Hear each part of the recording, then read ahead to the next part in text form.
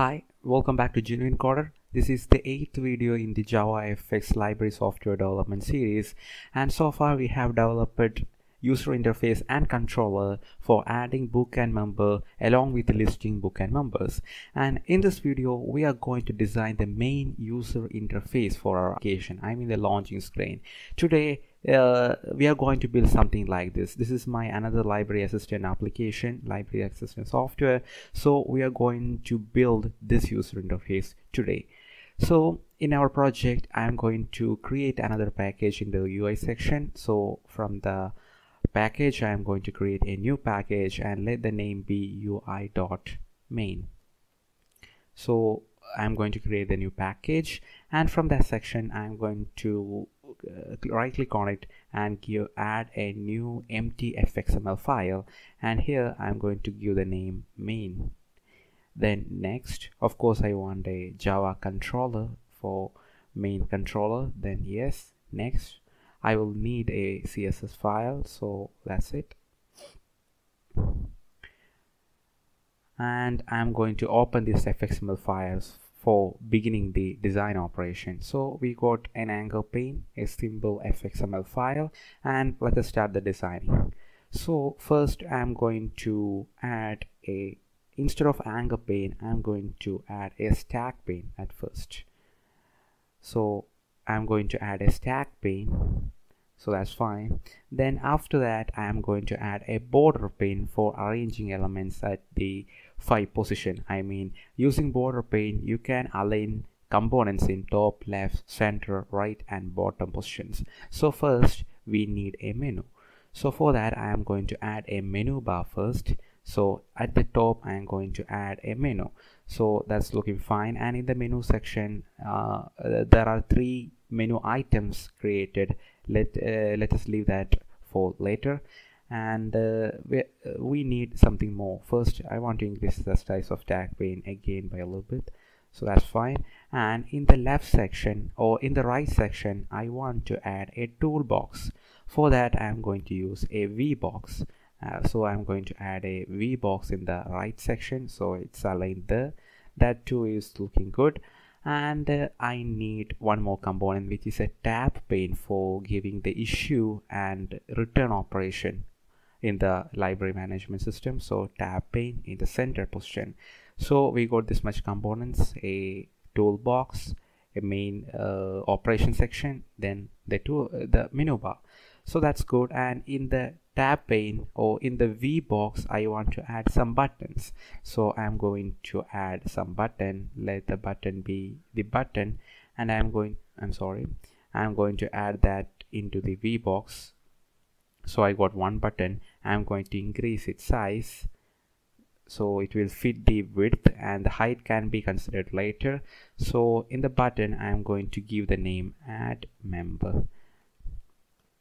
And in order to make it look more better, I want to add a graphic to the button. A little more specifically, I want to add an icon to the button. So for that I'm going to load an image view, and I'm going to paste that image view into the button. See, when I hover the image view over the button, I'm getting an option for insert graphic.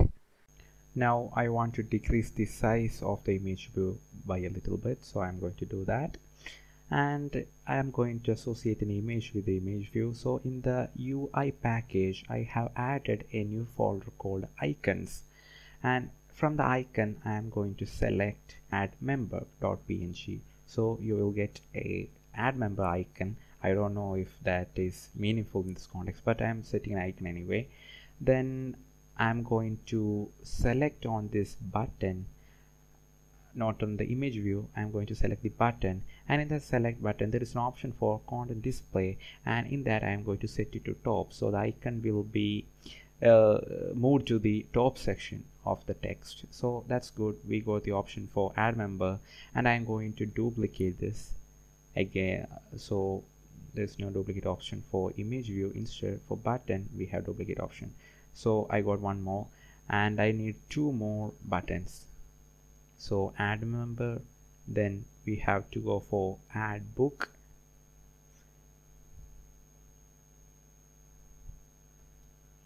then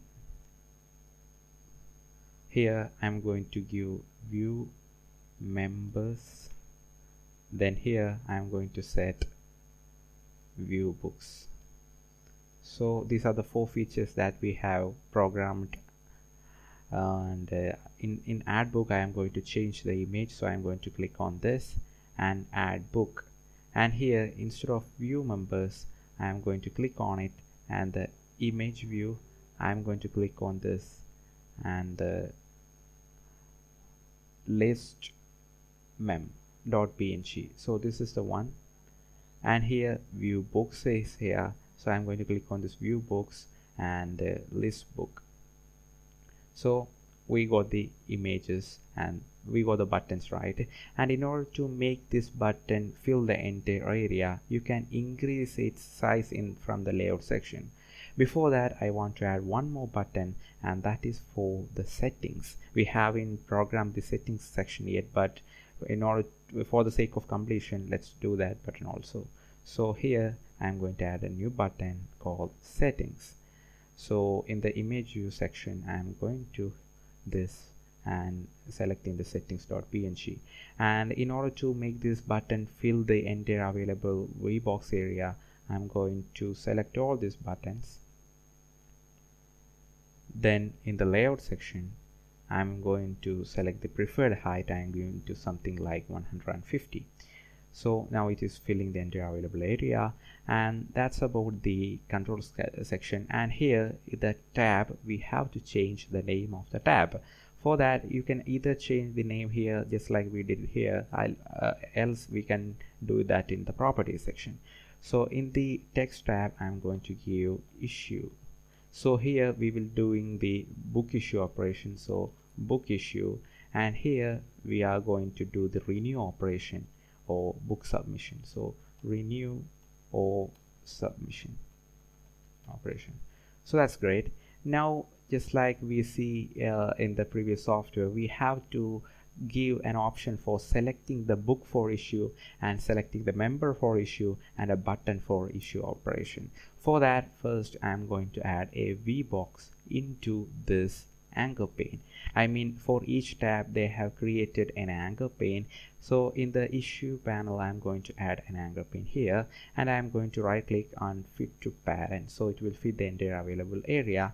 Inside that, I want to add one more pane, so I'm going to add one more anchor pane, or I can go for a simple VBox, HBox.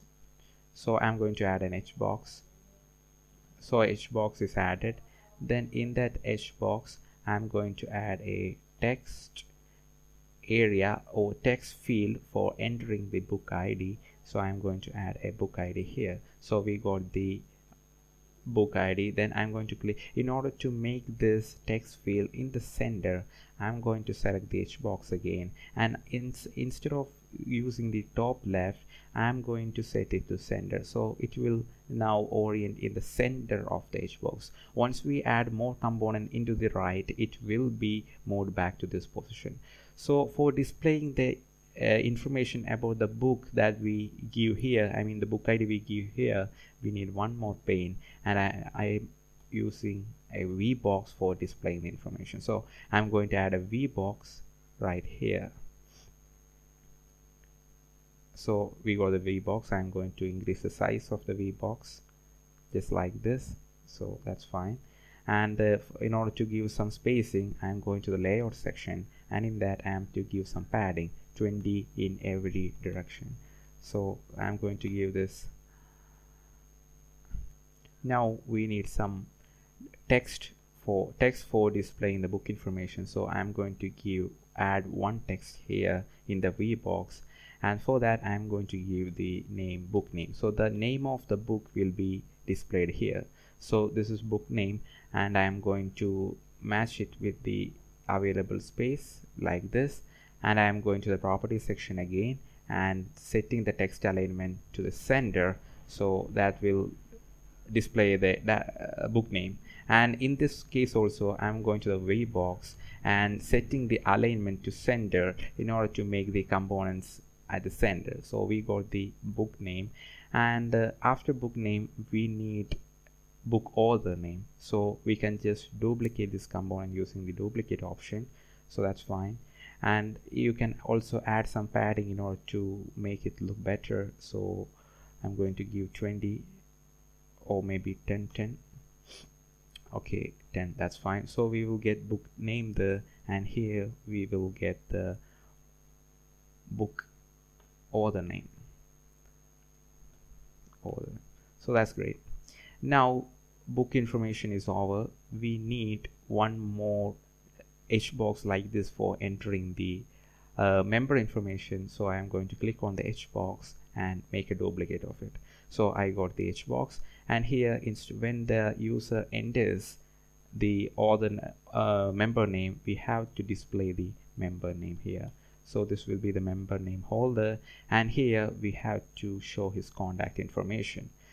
And here I am going to give a prompt text which is enter book ID. So here I'm going to give the prompt text enter member ID. So we will get book ID and member ID from here. And in the next section we have to add a button. So I'm going to add a JavaFX button for material design look. So let me copy and paste the button here. I have pasted it right here, and in order to make this into center, let me add it to a V box or maybe a H box for horizontal. So I'm going to add one more H box into the V box,